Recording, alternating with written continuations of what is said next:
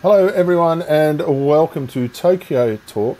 This is our Paralympic edition, and joining me today on the left of your screen is Meg Lemon, on the right of your screen is Paige Greco and Stuart Tripp. Welcome everyone. Thanks, Matt. Welcome girls. Stu, the last time you and I spoke, you were in lockdown in Victoria and we were trying to raise the spirits of all of our Victorian members because the games had just been cancelled not long before and we were all going to sit around until 2021. 2021 is upon us, but luckily you got a little bit more sunlight this time, mate. You're not sitting in a shed somewhere with a beanie on, not trying to freeze to death. So how's the training? Yeah, it's going well, mate. Going well. It's certainly a lot warmer up here in sunny Brisbane than what it is in Hyde at the moment. So, yeah, it's good. It's been going well. So you're all in Brisbane training at the moment? Yes. We all are. Now, Stu, you've been to Rio before. I'll talk about that in a little while.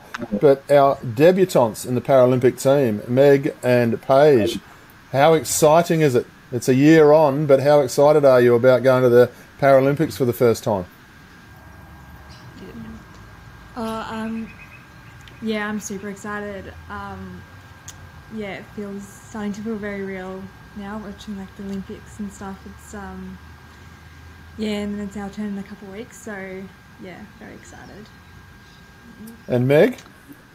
Yeah, I guess it's been a bit of a dream and feels like a little bit of fantasy for a little while. And I think probably watching the Olympics, I was fascinated, blown away, and then it kind of hit me when someone said that'll be you in a couple of weeks, and I was like, no way. And so I think probably the last couple of weeks it's hit pretty hard and excited, a little bit scared, but probably more excited than anything.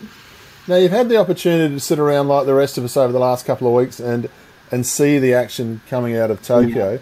Does that help, seeing it and seeing the environment? Do you feel like when you get off the bus at the Olympic Village, it's going to feel a little bit like I've been here before, I feel more relaxed? Or does the anxiety build because you've seen it and it looks huge?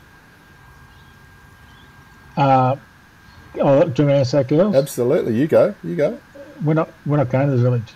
we don't go to the village at all because of where Mount Fuji Raceway is located. Yep. It's like a 2.5 hour drive from the village. So we've got hotel accommodations, like one hotel that's an hour away from it, and then another one that's 45 minutes away from it. So we don't actually go into the village at all. Oh, that's a downer, Stu. It's just different, isn't it? Like it is. It's very much. It's a different set of circumstances, and I think it'd be more like for me, or for us anyway. I think it'd be more like attending a World Championship or a World Cup event where we're all together as a team. I know the village is an exciting experience for people, but sometimes what happens is the team gets a bit disjointed because you might be all staying on different levels of the accommodation block. You're not all having lunch or dinner at the same time because everyone's pretty full on when they get into the village, and the schedule's so full on the schedule that people are coming and going. You don't sort of get to see teammates unless you make an appointment with someone to say, "I will meet here at this time."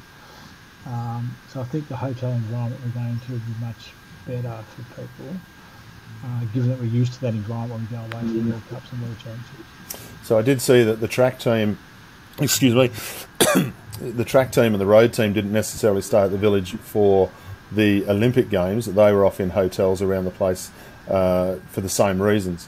So, Meg, how big is the team going to the Paralympics? How many riders are we talking about? Do you know? We've got 12 riders, so not all of us are up here in Brisbane, unfortunately, due to some of the lockdowns and border closures. But we've got, I think, about 7 or 8 of us up here. So there's 5 females, I believe, and 7 men. So basically probably just over half the team are track, and then the rest are track and road or just road. And Paige, which events will you be competing in for this Paralympics? Yes, I'll be competing in the 3 kilometre individual pursuit on the velodrome, and then on the road I'll be doing the the time trial and the road race, the C3. And a world champion already. Now, I had the joy of watching you race on the track at the Brisbane World Cup, if I'm not mistaken. And this time you've got the real opportunity to put that other medal in the trophy cabinet. How often do you go to bed at night thinking about that? I've definitely visualised and, myself,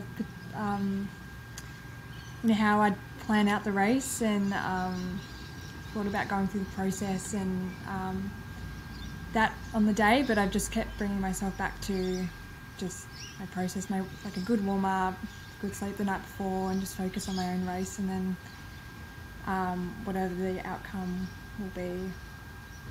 So just, it'd be amazing if that were to happen, but just focus on my process and the race. Stu, you've been to an Olympics already, had some success there. What do you take into this Olympics in the build-up? What advantage is it to have been there before already? Is it a huge advantage to you, knowing what's coming, or is it just part of the process and you know where you're at? I think it's a little bit of both. So I went to London in 2012. That was my first one, and that was overwhelming.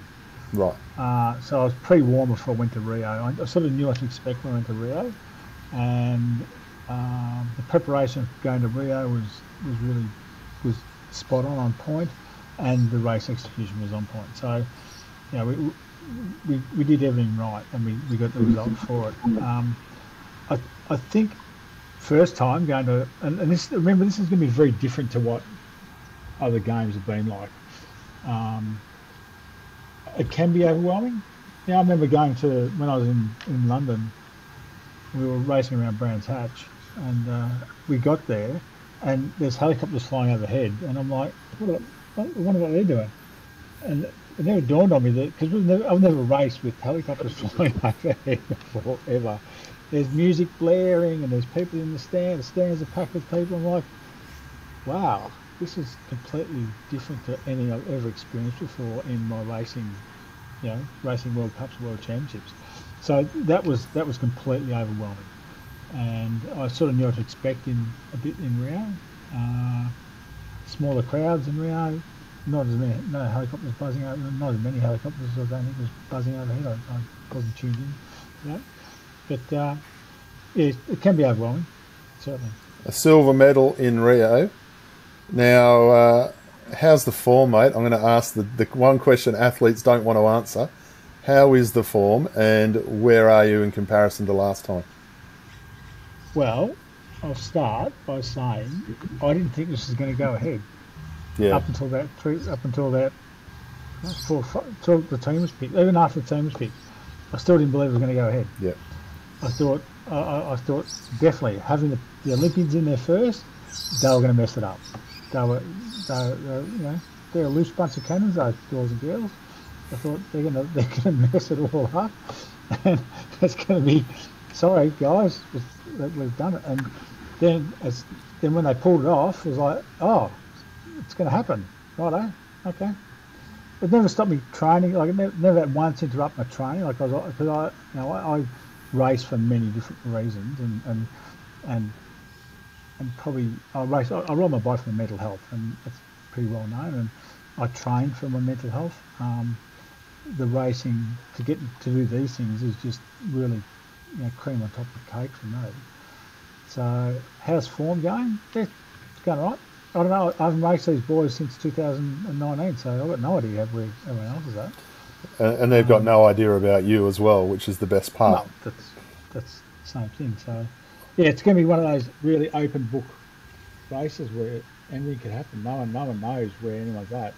I mean, the other boys raced the World Championships earlier this year in Portugal, so some of those guys would know where they're at. But it's very hard to look at when you look at a results sheet to go, oh, this guy's in form, or this guy's in form, or this guy's. It's very hard to judge a race after it's finished if you haven't been participating in it. So I've got no idea where they're at.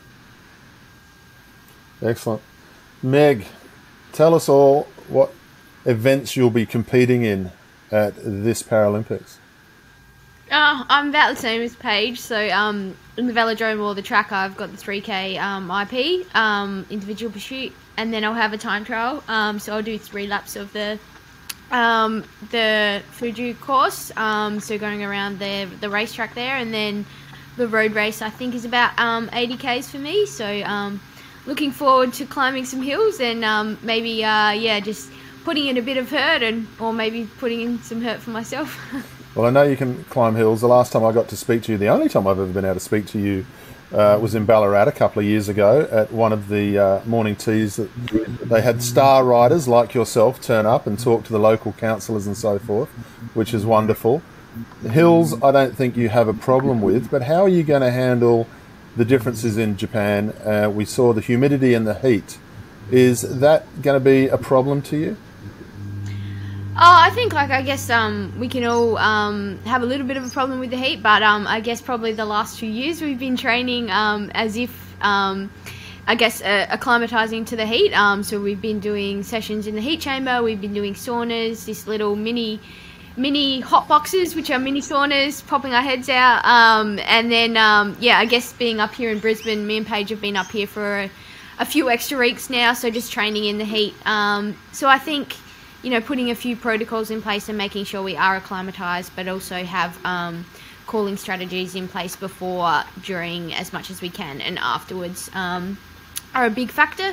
I think probably being able to take on any fluids during any of the races is a bit of a problem for some of us, but we'll do what we can. And watching probably, I guess the Olympics has probably shown that that adapting and making sure we are okay with the heat is actually going to be quite beneficial in those conditions. Now, I just want to make clear with all of our audience, you're in Brisbane because you want to make it hotter and the Anime's Velodrome is there. It's not because you're pampered superstar athletes who needed to be in Brisbane because you didn't want to be in the cold, nasty weather. Let's just clear that one up. It's not about being pampered and putting cotton wool now, is it? No, Matt's all about heat acclimation. Yeah, I think we've all done our fair share of winters and training for a number of hours in the cold and wet. So I think we've deserved it. No, but it is a matter of acclimatization and I guess being in the environment together and doing what we can to give us the best preparation we can. Now, who are the coaches? I know a number of coaches over the years who have taken the Paralympic team away. Who are the coaches in charge for you this time? We've got a few. So I guess we've got Dave Betts, who's mainly managing the road. We've got Cameron Jennings, who is in charge of the track, and a few of us, and Nick Formosa, who's probably been to a few of them before. I think it could be Dave and Cam's first one as a team. Yeah. And so, are they the main ones? Yeah, I think so. Yeah. I think that's it. Stuart? And then Warren McDonald is the boss. He's the head coach. Yeah. Now, I'll ask a serious question. Now, I know 3 of those 4 blokes quite well, especially Woz and Nick. Now, I've got to ask the very serious question about these coaches because they will be watching this. Who isn't on the Christmas card list out of those coaches for you athletes at the moment, and who needs to get themselves on the Christmas card list for you athletes amongst your coaches right now? I reckon they're all on the list. Like we've got an extremely amazing bunch of support staff around us. Like that's not blowing smoke. That's true. We've got amazing athletes and an amazing support system around us, and we're very fortunate to have that. That's the politician answer, Stu. I'll ask you off camera.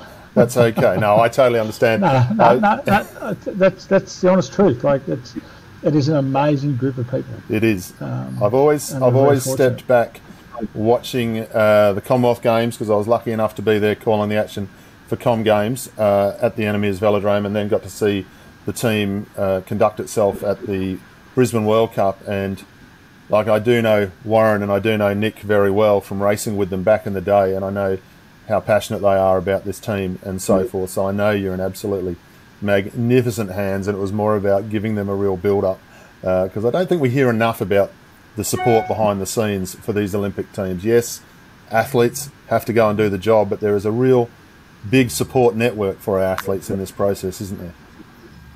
I agree with you, Matt. That they're the unsung heroes of like we don't do it by ourselves. There's no one jumps on a bike and wins a medal.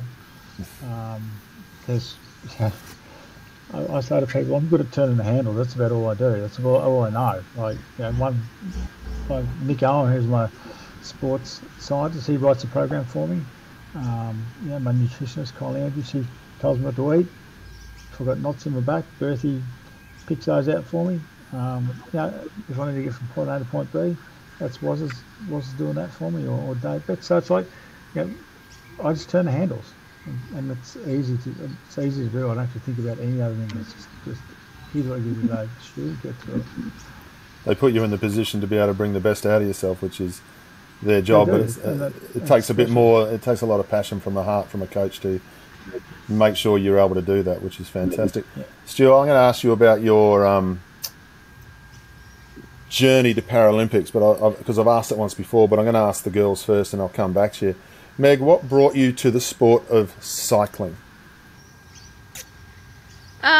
So I guess I had an accident when I was working up in Darwin. I was riding a bike, just commuting at the time, and I got hit by a car. So I don't remember any of the accident, but I came back to Adelaide where my family was, and I was challenged to get back on a bike to face the fear by one of the physios at the time. And as soon as I got on a bike, the first thing that I was worried about was probably remembering my accident. But I started riding one of those free bikes that you can just get in the city. I just felt a sense of freedom. I just kind of forgot about all my problems and what was wrong with me, and from then on, I think I've probably I've not been able to stop riding because it's just brought me so much joy. So I guess for me, probably a little bit similar to a lot of people in this team, including Stuart. It's kind of been a part of my rehab and been a big part of brain neuroplasticity, but allowed me to, I guess, rebuild my life when I didn't really have any other purpose. And now I've been able to meet so many great people, including my teammates and the staff. I've made friends socially, and now I've rebuilt some of my career as well. So I think I wouldn't know any other way now. Fantastic. Paige, do you mind me asking you the same question? What brought you to the bike? Yeah, so I actually started sport doing athletics. So I did para-athletics, and I went to a Paralympic talent search day, and I tried a few different sports and tests, and they said that I should try cycling. So I think I was about 11 or 12 then, but then went back to athletics, and then once I'd finished with athletics, felt like I accomplished what I wanted to. I thought I'd give cycling a go. I really enjoyed it. I thought it was really cool, the places that you can go and travel to and compete. So I love to travel, and then I really enjoyed it. Fantastic. Stu, I've asked you this question before, but I love the answer and the way you go about it. Cycling really was that lifesaver for you, wasn't it, when you got onto your machine? Mate, everything I have in my life now is because I started riding a bike. Yeah. Literally. Everything. I was 5 years post my accident, and I was suicidal. I was ready to, I knew exactly what I was going to do, how I was going to finish, and friends and family encouraged me to go and see a psychologist, which is very hard for a bloke to go and do, especially a country boy, to go and see someone talk to them about how you're feeling, especially when you're feeling shit. And I saw this guy who was he was like my dad's age, probably a bit older than my dad, And I remember the first time I saw him, I went into his office and I told him just about what was going on in my life right at that moment. Like, you know, I'd split with a girl, I had moved back to Melbourne, I was very unhealthy, like I was drinking, I was self-medicating, and I wasn't in a very good place. Started crying and asked him if he could, like I begged him, can you help me? And he said, I think I can. Come back and see me next week. So I went back the next week and he says, do you do any exercise? And I went, no. He goes, why don't you try some exercise? And I remember I was in Melbourne at the time, and I drove out to Churchill, which was the closest pool, just like a 25 metre pool and inside pools. And I had a panic attack on the way out there, and I didn't know what to do. Like, I pulled over on the side of the road and I'm crying, and finally got to church and jumped in the pool. It just felt so much better to be in the water and doing something. And like, this is back in 2000, so well before we mainstream had associated mental health with exercise and how good exercise was for you. And so I started swimming first, and then about 2003, a friend of mine introduced me to the bike. And I remember when I first got on my trial hand cycle, I'm going to have a go at jogging. I just put the pressure through those pedals and went, God, how much anger and frustration and shit am I going to get out on these things? And then the secondary thing that came through is how good this feels to be able to move at a pace. You could move at a walking pace, you could move at a jogging pace, you can move at a sprinting or running pace, and there was no pain or discomfort in my legs associated with that, which was a huge adrenaline rush. Like, how far can I take this? And I haven't looked back since. Like, and now it's my therapy. Like, it's what even if I wasn't doing stuff I'm doing now, being here, going to other Paralympic Games, I'd be still riding my bike every day for the mental exercise. Thank you all for giving me that feedback on those questions, because it's a hard question to ask from my position, but I know you've all got a very good answer for it. And Stu, like I said, I've asked you that question before, and I was very taken back by your answer the first time. And it's the same this time, mate. And even though I knew the answer, and I love the fact that you all pretty much say the same thing, that freedom and mental health about riding a bike, and that helps Paralympians, but it helps pretty much everybody in everyday society about getting on a bike and riding. And we all know that. We're all bike riders, and we all know that. Now, 2021, 2022, Com Games comes around very quickly, and then Paris. There's a lot to look forward to in the next 3 years. All of a sudden, now that we're kicking off, how exciting is that? Post Tokyo, I don't want to brush over the top of Tokyo too quickly, because it's taken another year to get there. But there's a lot to look forward to over the next 3 years, isn't there? It is. It's going to come around really quickly too. Like, when you say 4 years, it's going to be 4 years. It seems like a long time. But when you say 3, it seems like it's just around the corner. So 4 years, you can have a year and a half off and get back into it. That's right. Well, back in the day, the year after Paralympic Games was always a no rubber. So there were no points on offer. They still had a World Championship. They might have a couple of World Cups, but if you want to turn up, they weren't penalised for it, for losing points. But now it's bang on. So year one, you start collecting points right from the word go.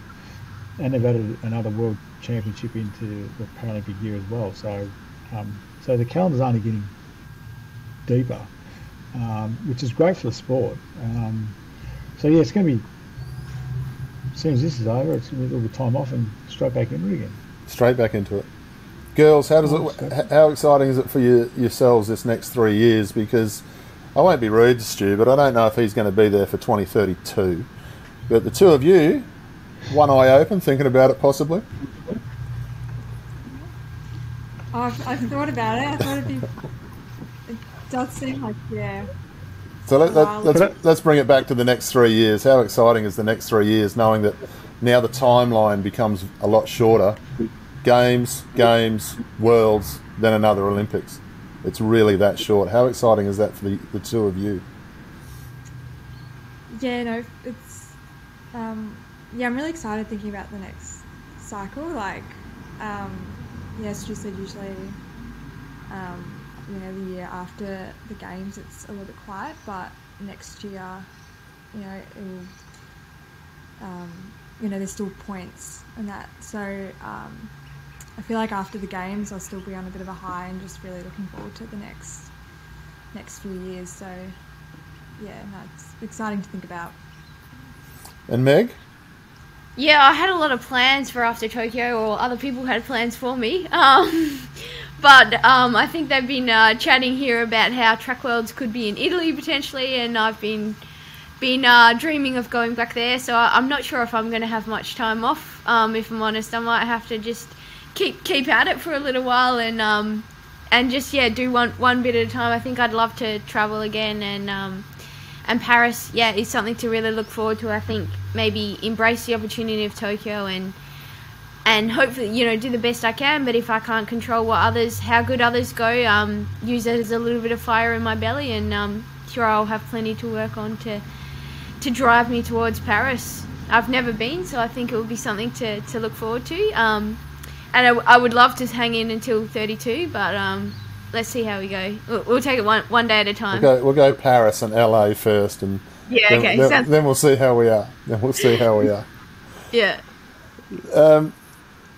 Stu, like, you know, we talk about mental health and what it's done for you and so forth. And what's the biggest piece of advice you can give your two younger teammates here? And I say younger based on purely and simply it's their first. Yes, they're younger, but it's their first games. What piece of advice are you giving other team members about going to this Paralympics? None. Bugger. Oh, no, just go and have fun. Like, enjoy what you do. And if you put yourself under too much pressure or anxiety, you're not going to enjoy what you do. And if you want good results to be best, then you need to enjoy what's happening. And I think the two can exist in the same space. So forget about the pressure stuff and just enjoy it. Because that's when you'll do your best. I remember before Rio, before the time trial in Rio, I spoke to my wife, and it was about maybe an hour before I started warming up, and she said, "How are you going?" I go, "Yeah, I'm going all right. I'm a little bit anxious." And she goes, "Yeah, that's understandable." I went, "You've got a big race coming up." And I said, "Yeah, but I'm anxious because I don't think I'm anxious enough. Like, I don't think I'm going to get the giddy up on what I need to get the giddy up on." And that's how I approach it. Like, I'd rather be anxious about not being anxious than be anxious about what's going to happen in a race that I've got. I can only do my best in. So, it's all this preparation putting in now that will allow us to do our best. What's been the biggest change you've seen? Like, I was impressed. Like, I was lucky enough 20 years ago and 30 kilos lighter to ride on the front of a tandem for a sight-impaired athlete for a season or so in WA. And everyone in those days was always scrounging around for equipment.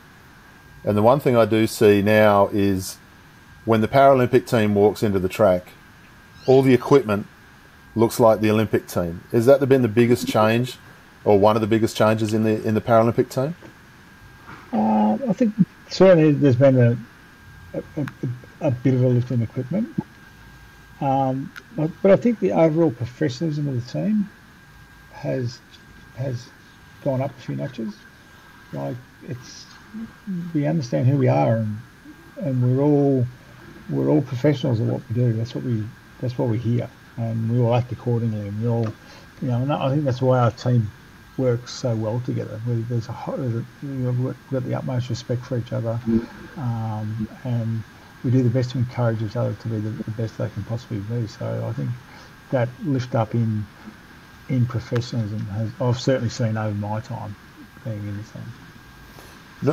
Normally, when I've done these sorts of podcasts, we did one, and we had Tiffany Cromwell, and we had Matt Richardson, and and we've had Lauren Reynolds. So they've all been from a different discipline, and they've all been in a different part of the world when I've asked them something to ask questions of each other. So it's a little bit difficult to get you guys asking questions of each other because you spend so much time with each other. You know each other. I don't think there'd be too many secrets. So what I'll do is, who is your main support, Meg, behind the scenes at home? Who are the ones that have helped you get to where you are here today? Oh, there's probably a few too many to name. I guess every time I kind of have an idea, someone else maybe reaches out to me, and I remember how much they played a part. So I guess, you know, first of all, I guess probably my parents are number one, and my sister have been there from the start. They probably were very scared when I got back on a bike, and I probably didn't know it at the time. I think my mum had a little bit of a heart attack every time I got on a bike. But now they realise that it actually has brought the blue back into my eyes. So I think they know if I didn't ride, I'd be a bit like Stu and probably not be here right now. And then I guess for me, the person that got me into paracycling and that kind of saved my life there and gave me purpose was my first coach, Loza. He was also associated with Paige and a couple of others. So for me, he's a really big mentor and support still, and helps me to learn how to, I guess, continue developing my skills on a bike as well. And then obviously I've got my coach now, Cam. You know, he's given up, you know, all his time basically to help us, you know, me and others, and the support staff. So we've got Karen, Birdie, we've got Jamie, we've got so many people here. Wazza, who I know work, you know, I don't think they sleep to get us to where we are, and then obviously I've got friends back home and people that I ride with back home. So I don't know, it's endless. Paige, I put the same question to you. So back home, my family, my biggest supporters. They've been there from the start, and they were there with me through athletics, and then, you know, when I always wanted to make the Paralympics in athletics, and then, you know, they were there then when, you know, I didn't make the team, and then, you know, now I'm here for cycling, and I've, you know, made the team, so it's, you know, I'm riding for myself obviously here, but then, you know, they've played such a big role, and just, you know, when I was younger, I always wanted to make the team, and my mum always used to come with me to my competitions and stuff, and then now I'm just sharing it all with them. I was showing photos of we got our kit the other day, and I was showing photos and stuff. So back home, all my family, and then I've got an amazing team here as well, with all the staff and athletes and that supporting me. How cool is it to get that big Australian Olympic team sports bag absolutely bursting with gear? How much fun is it to receive that? It's kind of like Christmas. It was so much I was fun. a bit overwhelmed and was jumping up and down, I think. Just all the... It was good, but it was a bit overwhelming. There was so much. I don't know. Double checking all the sizing and everything, but you know, it was pretty cool. It was pretty so like we watch from afar, us mortals, mere mortals who don't get to go to the Paralympics, but there's the Dunlop volley sneakers that are special just to the team. There's sneakers to go on the podium. They're just for the Olympic team, but we get I'm buying you a pair. Yeah, that's it, Meg. I'm going to buy you a pair.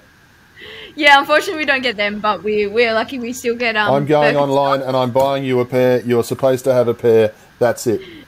Yeah. No, I think we're still lucky to get a few things that maybe the Olympic team don't get, but we still get some pretty cool stuff. So I think at the end of the day, I think we got 5 hats, so I'm sure my nephew or some family and friends will enjoy them. I think Stewie's kids might have probably raided half of his kit already. Well, at the risk of me losing my job as interviewing Olympic team and Paralympic teams, The Paralympic team need Dunlop volleys for those who are listening. So get on it. How terrible. How terrible. Stu, I've talked about, I keep on referring back to something a lot of people might not have watched, but we've chatted before, mate, and you talk about your family behind the scenes. You've had a great deal of support before you even started racing these things. Do you want to just give a shout out there? Certainly to Julie, my wife, and Malachi and Murph, my boys. If we just tell you a quick funny story about Brisbane 2032. So yeah, come on. This is what the audience wants. They want the Stuart Tripp stories. So Julie and my older boy Malachi are up in it's like time for bed, and they're sitting up in the bed, and Malachi goes, "Mummy, how old will I be in 2032? And Julie goes, "Oh." She goes, "Why is that?" And they worked out he'd be, I think he was 19. And she goes, "Why is that?" She goes, "Oh, Mummy, I'm going to go to the Olympics." And Julie goes, what are you going to do?" He goes, "Oh, I don't know yet. I'll work it out later." I was just like, that's what I'm doing. I'm like, good on you, mate. Another mate of mine told me that Malachi would be old enough to drive me to Brisbane in 2032. But so I get great support. I get great support from my family and friends, like random friends. So I've got my core friends that will ring me. Like I've only talked to my mate JJ today, and Scotty I spoke to 2 days ago, and I get a text from my mate Gibbo in Bright. He'll just text me out of the blue going, "How you going? Where you're at?" And I'll literally get random messages from some people I haven't spoken to for quite some time, and I'll just be going, "Yeah, heard you mate, hey mate, go for it, hope you have a great time." And so I'm very lucky to have a broad support base in that respect to get me through that. And I know that I can call them at any time and have a talk to them about what was going on inside my head at the time, and if I need some help. So I'm very lucky. Well, as always, I'm in awe of this team every time they go and compete. And one thing I can guarantee you of, I say this to the girls more than Stewie because Stewie knows, when the Australian Paralympic team walks into the velodrome, everybody stops what they're doing and has a look. Okay, because you are revered in that way by your competitors. So just remember that.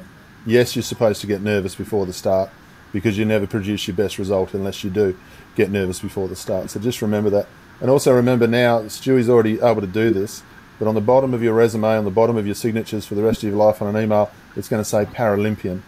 And that's something to be very proud of for the rest of your lives. And it's an absolutely fantastic achievement. So absolutely big well done to you.